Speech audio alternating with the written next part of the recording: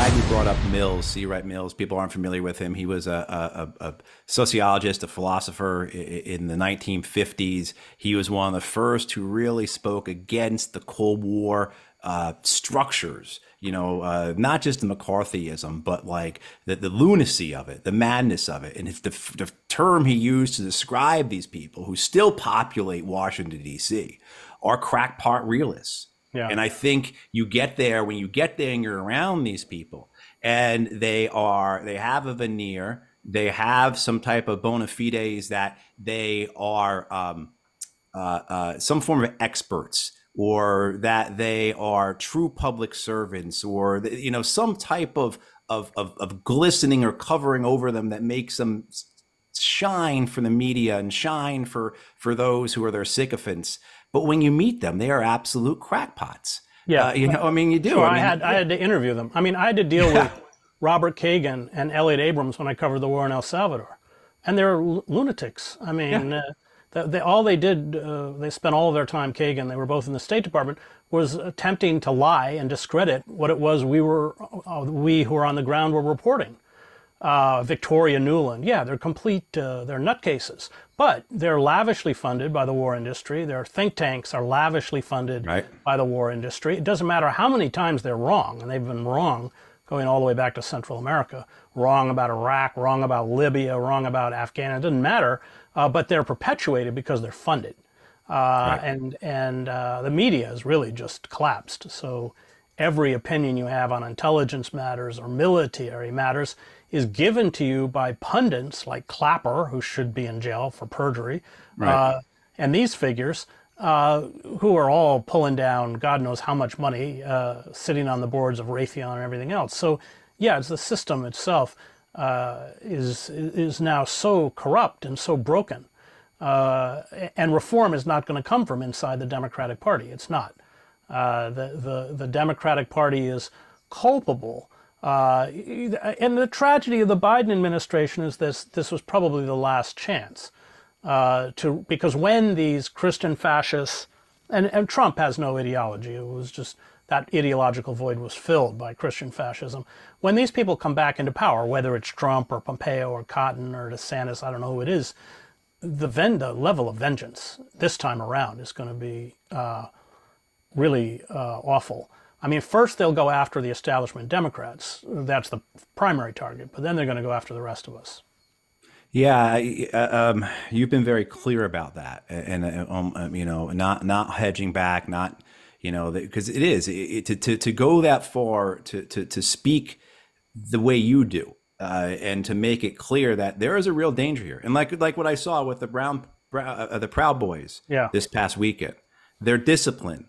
That's what scared me. Because I've seen that before. I've seen men who are ready to do violence if they have the right leadership, and who will hold until they're told to do that.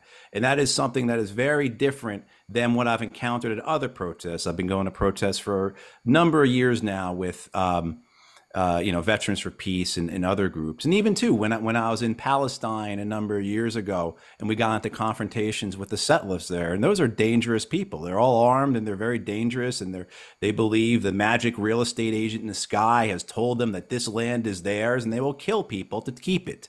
But they are not as disciplined. They were not as organized as what I saw the other day. No, they're overweight losers from Brooklyn, largely, with an M16 kind of barely strapped to their very large stomachs. You're not. He's not joking, folks. That's exactly what I was picturing as I was describing that, because those are the people that we were getting into basically fistfights with.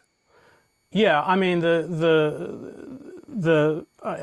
you know, I mean, I went into Kuwait in the first Gulf War with 1st Battalion, 1st Marines. Mm-hmm. It was actually a really great unit, and I liked them. But I would never. There was a huge difference between you only do my interviews at night when I'd pull a 19-year-old kid down and they became human. But once you put them in a platoon, or a company, especially as we were going into Kuwait, they weren't going to hurt me, but even I was frightened because there's a kind of animalistic or atavistic mass with whose sole intent is to kill. I remember I was with the lieutenant colonel, who was a great guy, actually, Vietnam vet, and we had 3 or 4 officers come over from the British Army. Had all gone to Sandhurst and spoke proper English. I think he was from Arkansas or Mississippi or somewhere, and they couldn't deal with the snobbery. It was driving him crazy, and they were snobs. And I remember when he left, he like suddenly starts breaking down his M16 to clean it, and he mutters, "What these people forget is that we're killers." Well, Yeah. that's what Marine Corps is very good at. They're killers. That's was I mean, and I would say that both after being in Afghanistan and Iraq, and it's few media presentations that get that correct. But an infantry squad, excuse me, from the U.S. Army, from the U.S. Marine Corps, in the years 2007, 2011, 2013, could kill better than anyone else on the planet at that point. I mean, that's that, and that was that. And these are 19, 20-year-old kids, and we have to remember how they were brought to that point, though. No one goes into the Army infantry or the Marine Corps infantry and is just a killer. It is done through a scientifically and academically validated process that takes months, if not years, to get those young men to that point. You know, they spend, if you're a young man going, or now a young woman, I guess, going into the Marine Corps infantry, you spend 13 weeks at recruit training, and then you're going to go for another 10 weeks or so to infantry training, and then you're going to do your unit, like 1-1, you know, 1st Battalion, 1st Marines, and you're going to spend your entire enlistment, the next 3 years or so, simply training to kill. Nothing else matters. That's all you do. Yeah, you might do some classes on some other things, might change oil on a Humvee now and again, but that is what you're going to do. And understanding that, and understanding the ability to harness that, power, to control that force within, particularly say young men, is something that I think you've been pointing out. And again, like what I saw with the Proud Boys, you know, and it's something that I don't think we fully appreciate where we can be at in the next coming years in terms of how quickly things can escalate, but then also too the power of the charismatic leader, right? The power of the demagogue, the power of, you know, and Donald Trump, we talk about him ad nauseum, but I think it's important because Trump has given a meaning and purpose to so many people who didn't have that meaning and purpose. And of course, it's a wash in racism and nationalism and this fraudulent religious ethos. One of the things the Proud Boys were wearing on their T-shirts, it said, "Religion is our heritage," right? So they're fusing all this together, right? I mean, most of them probably couldn't tell you what the first three books of the Bible were, but they wear that on their T-shirts. You know, so, you know, I want to ask you a question because one of the folks on our campaign had this about Trump. He says, Chris writes Empire of Illusion. Chris wrote Empire of Illusion before the specter of Trump was ever part of the political landscape. But the rise of Trump plays right into the rise of the spectacle, which he discusses in the book. Trump was even on pro wrestling shows for WWF. Is Trump a byproduct of spectacle or the spectacle itself? And what effect does that have on our democracy? And I think we're leading into that with what I was just saying there. Trump just the echo chamber. He's not very bright. He couldn't think any of these ideas himself. He's essentially parrots back what he hears on right-wing radio, word for word, literally. If you go back and look at Savage or Limbaugh or any of these other people, Trump just steals it. And it got to a point where it was so blatant, they were just sending him talking points throughout the campaign. So Trump tapped into, in the same way Slobodan Milosevic did, who was a banker, and there's this clip, which is probably on YouTube, of him in Kosovo, and he says to these Serbs in Kosovo, which was, Serbs were only about 10% of the population in Kosovo, the rest were Kosovo Albanians, he said, "I won't let them beat you." And you can see not only the crowd come to life, but the light go off.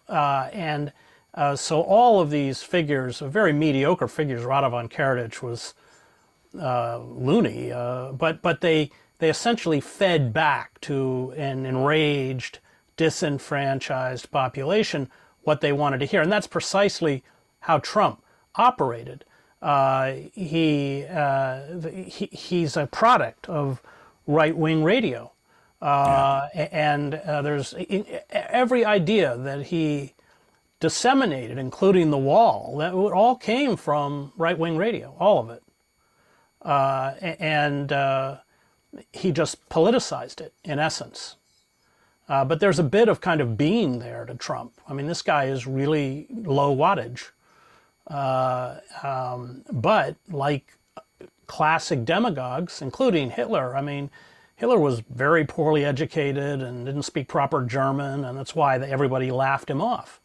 But they knew how to tap into this rage that was rippling across a population and articulate it, but they didn't.